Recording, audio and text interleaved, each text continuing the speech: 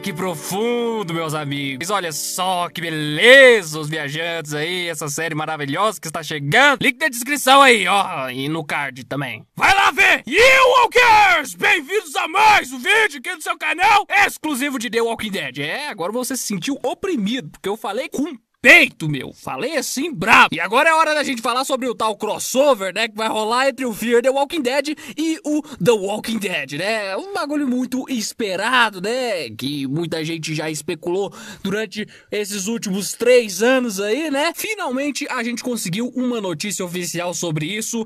Roda a vinheta aí, vamos falar desse negócio. At the age of 5, I had something in mind.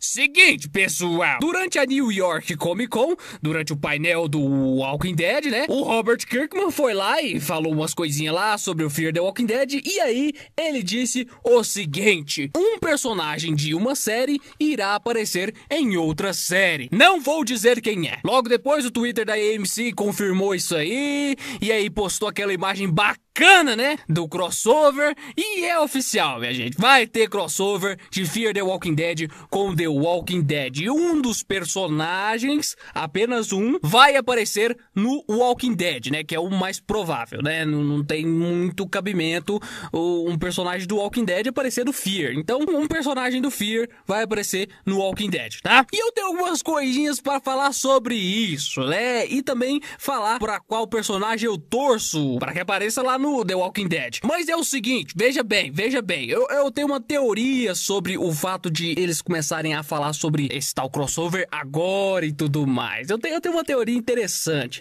que é o seguinte: eles vão caminhar pro final de Fear the Walking Dead agora, né, com essa terceira temporada aí. Teoria aqui, vamos ter uma 4ª temporada de Fear the Walking Dead, que pode ser a última, talvez, quem sabe, uma temporada de 15 episódios, quem sabe não pode ser a última, né, o grande final do Fear the Walking Dead, né. Por que eu falo isso? Porque é o seguinte, a audiência do Fear the Walking Dead é um tanto quanto minguada, entendeu? A cada temporada ela baixa mais, pelo fato de ela ter alguns probleminhas, né, pelo fato de ela não conseguir empolgar tanto quanto, pelo fato de ela não ter alguns requisitos que o The Walking Dead tem que ter pra ser sucesso, né? Um deles é personagem e algumas outras coisas aí. E aí o resultado disso é que a audiência vai caindo cada vez mais, né? Chegando aí nesse ano, teve episódio que deu, tipo, só 1 milhão de pessoas de audiência simultaneamente, cara. Nem o Supernatural faz só isso, entendeu? E aí que tá, Fear the Walking Dead é uma série cara, meus jovens. É um bagulho caro pra caramba. Vocês estão me entendendo?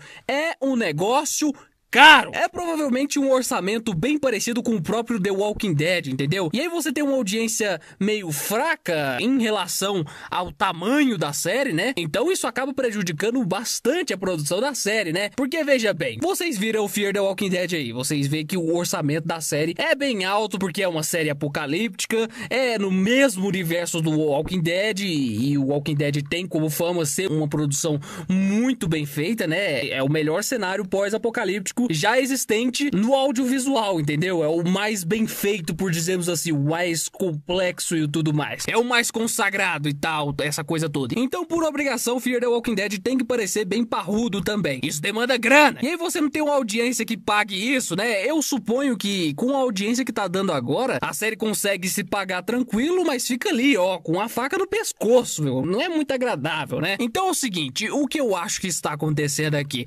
Com essa queda de audiência aí, o Robert Kirkman decidiu, né, anunciar logo esse crossover aí, começar a correr atrás disso com os roteiristas e tudo mais, e ver quando é que isso pode acontecer, pra agilizar esse negócio, botar um fim no Fear the Walking Dead, e aí continuar a história desse personagem aí, que com certeza vai ser um personagem consagrado do Fear the Walking Dead, lá do The Walking Dead, interagindo com os nossos outros personagens queridos, não é verdade? É uma ideia bacana, uma ideia que, assim, executivamente falando, ligado? É um treco bem interessante e, criativamente falando, é um treco mais interessante ainda. É uma solução boa, meus jovens. Então eu acho que é por causa disso. A série tá perdendo audiência, tá decaindo em questão de audiência e tal, e aí ela tem um orçamento gigante, então eles precisam meio que botar um fim nisso, né? Então eu acho que a próxima temporada vai ser a última, e aí eles vão caminhar pra um final, e aí esse tal personagem aí, vai acabar indo lá pra Geórgia, né? Encontrando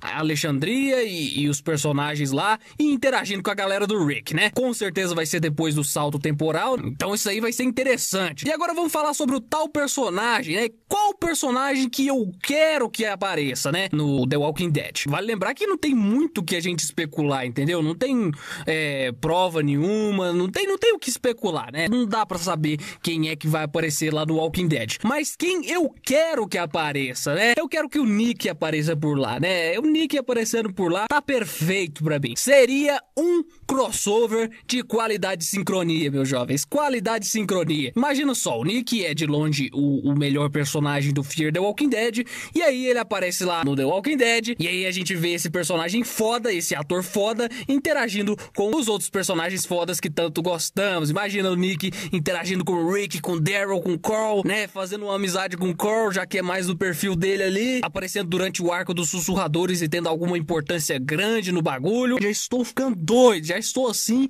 né? Maluco. Isso seria foda, entendeu? Então eu quero que seja o Nick a participar desse crossover aí, né? Imagina que trem foda, né? Ele vira um personagem fixo do Walking Dead e fechou. Sussa, entendeu? Bacana. E bem que o Fear the Walking Dead podia terminar com todos os personagens dele morrendo, né? E só sobrando esse personagem que vai fazer o crossover. Provavelmente, se esse crossover for acontecer, vai acontecer na próxima temporada, né? Na 9ª temporada do Walking Dead. E nesse meio tempo vai ter a 4ª temporada do Fear the Walking Dead. Seria bom se fosse a última já, fechando o arco de vez. E aí a gente vê esse personagem só lá no The Walking Dead de novo. É uma boa estratégia. É inteligível pensar assim. E espero realmente que seja esse o plano deles. Mas e você, meu jovem? Você, assistidor de The Walking Dead e Fear the Walking Dead, o que você acha que vai acontecer nesse bagulho? Quem você acha que vai pro The Walking Dead? Diga aí na área dos comentários, comente aí. Comente também sobre tudo que você acha acerca das coisas que eu disse aqui nesse vídeo